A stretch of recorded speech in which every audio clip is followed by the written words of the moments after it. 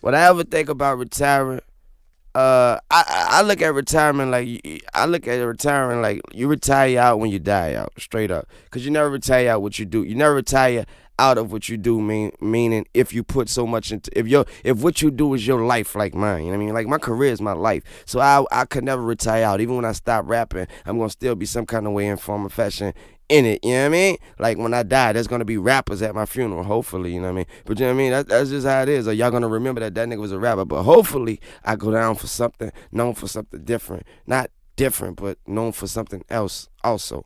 You know what I mean? But that's what I'm gonna do. Hopefully I know what I'm gonna do, man. I'm that nigga, man.